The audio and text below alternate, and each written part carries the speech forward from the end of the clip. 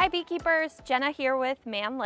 I'm based out of the Minnesota location and I'm here today to talk to you a little bit about July and what we're going to be doing with our bees during the month of July.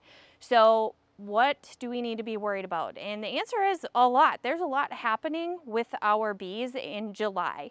So July, especially this year, is a really good month for nectar flow. So unlike last year, we were in a drought. This year we've had quite a bit of rain throughout the spring and early summer. So there's going to be a lot blooming. The wildflowers are going to be coming into bloom, having a nectar flow. We're going to be coming into the sweet clover season as well as basswood. So there's a lot blooming for our bees. So our bees are going to be very busy building up and hopefully making you honey. So what is it that you need to be doing?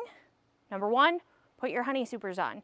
You want to make sure that your bees have plenty of space because swarming is a concern. So make sure that you're putting probably at least 2 honey supers on your hives if you got a strong colony, and make sure that you're checking for swarm cells. So along with that, when your bees are really building up, you're going to want to make sure that you are also checking for mites. Checking for mites every time you're going in and doing your hive inspection, or at the very least once a month.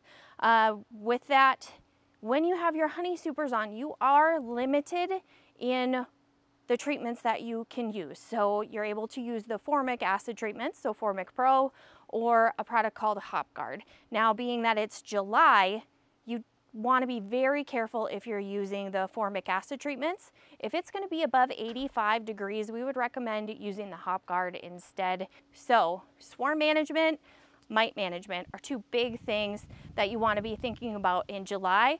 Beyond that, because we are having a really good year this year, start thinking about your honey harvest. Is it time to buy an extractor and add that into your beekeeping repertoire, or are you just going to do a crush and strain method? Things to kind of think about now so you're ready and have that equipment on hand before you need it. If you like this video, like and subscribe, and we'll be bringing you more. Thanks.